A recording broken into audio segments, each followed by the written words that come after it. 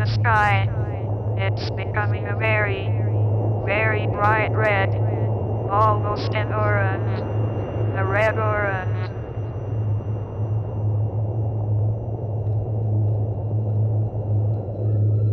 And it's like I'm suspended.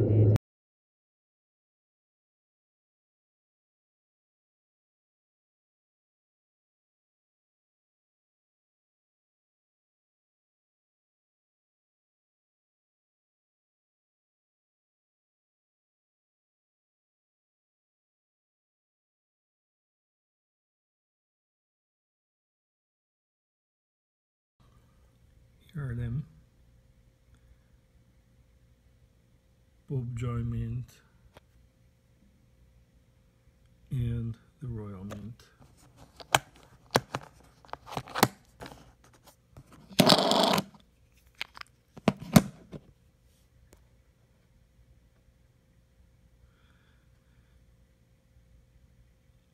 British Indian Ocean Territory, UK.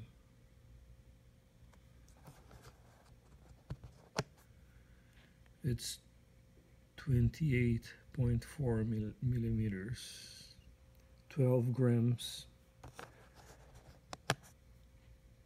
It's proof fine silver actually. This is not the, oh my bad. It's not the sterling silver version, it's the proof 999 version that I have here. They have a clay version as well. I don't have it, I just want the silver. This is the type of things I'm into these days. Cool, the case, the external case, and the beautiful, beautiful coin.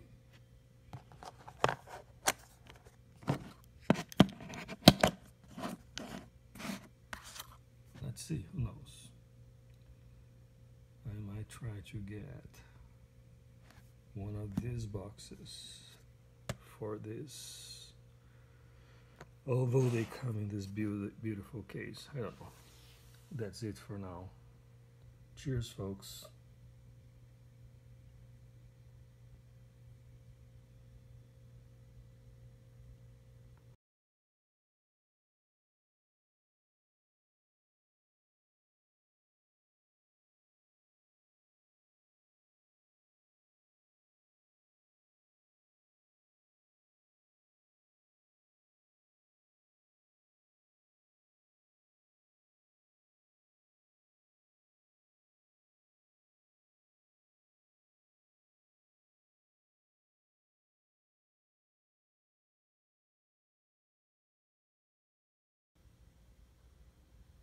A quickie.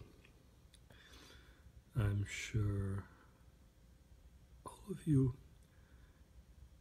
know, collect, stack and love Royal Mint Queen's Beasts. I have a surprise. Pobjoy Mint is releasing a second Queen's Beast collection. Right?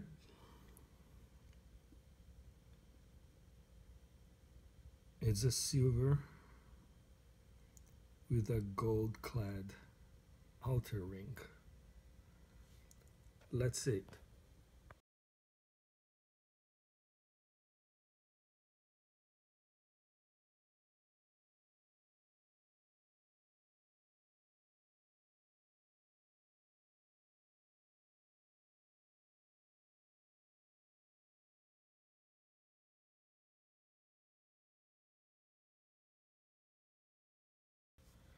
So here's the Queen's Beasts, and the first release from the Pobjoy Mint is the Lion of England.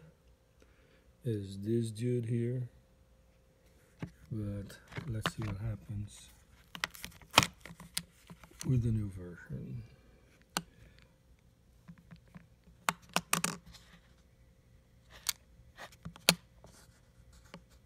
It's really cool.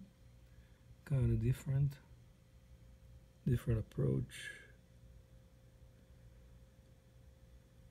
2 pounds from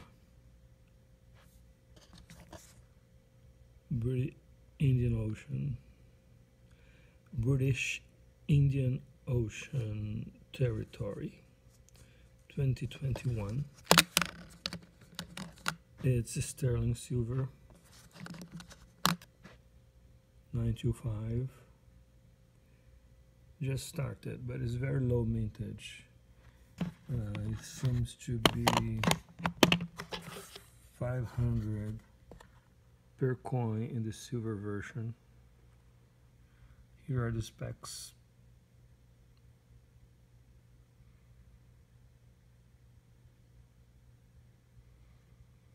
Anyway, I love it because I really love the Queen's Beasts. I love Pobjoy Mint. I love Westminster Mint. They do really great things. Singapore Mint in another place in the world, but they do fantastic things. I'm gonna try to go after them. I'm in their list, so I was in the early ones who received the invitation to buy. My intention is to try to get the whole collection. Let's hope they have a case or something. So this one is the first. Will they follow the same model? Right. Let's do a quick comparison at the end.